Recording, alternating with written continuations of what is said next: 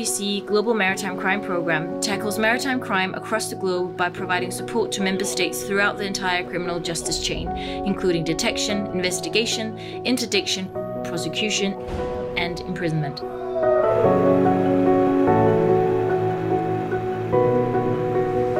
In the GMCP regional team of South Asia, the Indian Ocean East team, we work closely with our member states to provide capacity building activities in Bangladesh, Maldives, and Sri Lanka.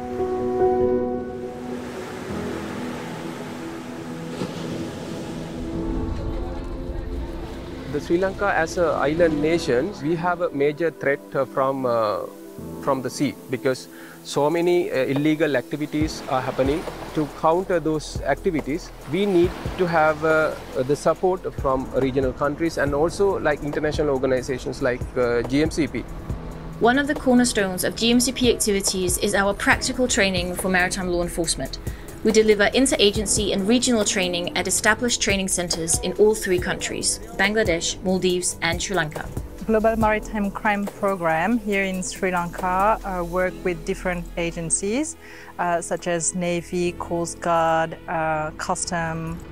GMCP delivers VBSS, Visit Board Search and Seizure, and PVST, Pierside Vessel Search training to maritime law enforcement officers in the region. All our practical training is delivered by full-time embedded mentors and expert trainers. The main role that we're doing here is providing training to the local agencies as well as international agencies from Bangladesh and Maldives.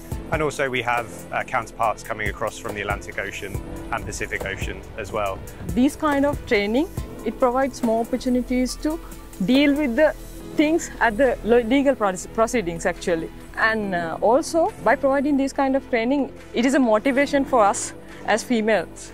So that means that you consider us as a vital part of this law enforcement officers. In support of regional coordination and collaboration, we initiated an officer secondment scheme where maritime law enforcement officers are seconded between Bangladesh, Maldives, and Sri Lanka. Currently, we have a Coast Guard officer from Maldives seconded to Sri Lanka to deliver VBSS training together with our GMCP expert trainer.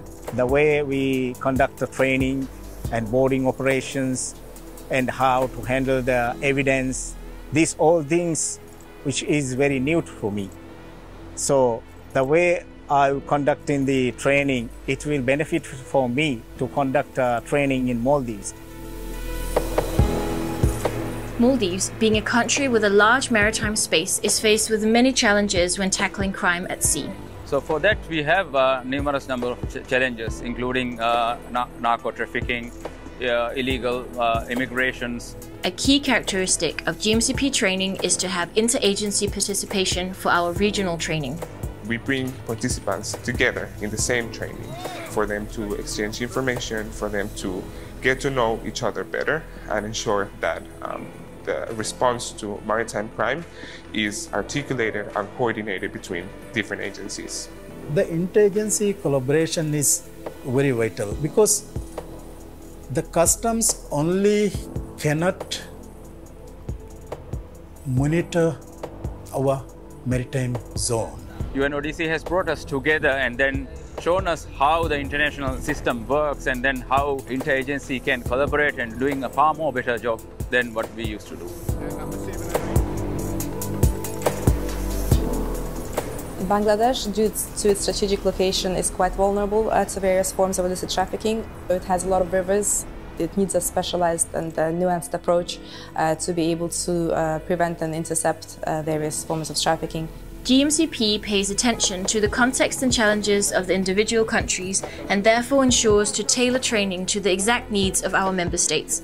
The uniqueness of Bangladesh is its hundreds of rivers on which GMCP delivers targeted training to Bangladesh law enforcement.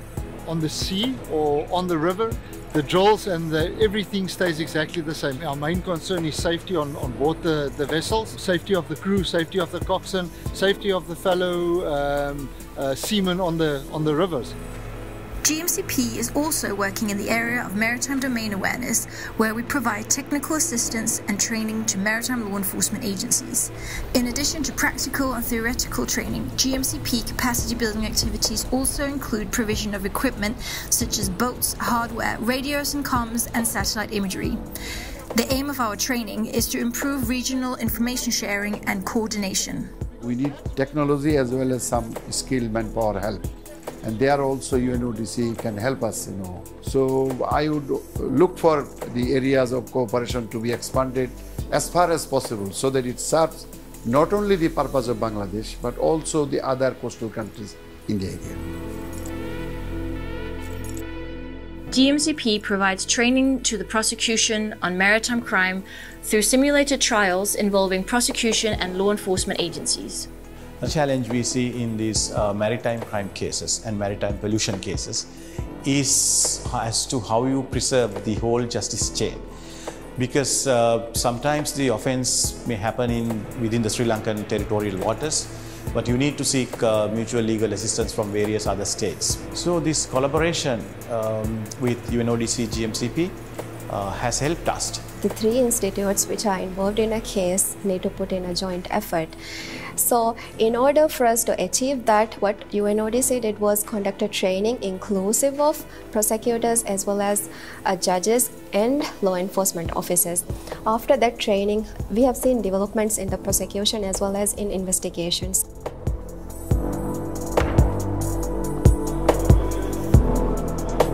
GMCP supports the prison and correctional services in Maldives and Sri Lanka by providing training and mentoring for a safe and secure prison environment, enabling the rehabilitation of prisoners.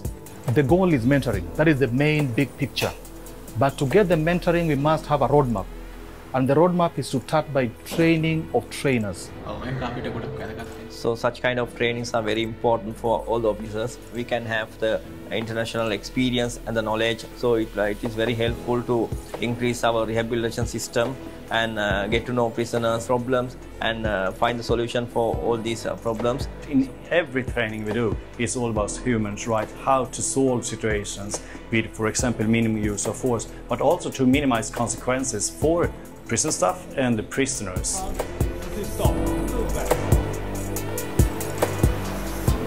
The Global Maritime Crime Programme is constantly looking to develop its program and activities by identifying and addressing new challenges. There are further areas other than direct maritime safety and security that UNODC can collaborate with. For instance, maritime crimes relating to fisheries crimes. So these are some of the newest activities that we are working with UNODC in Sri Lanka. And some of these programs are also bringing in other international partners, bilateral and multilateral.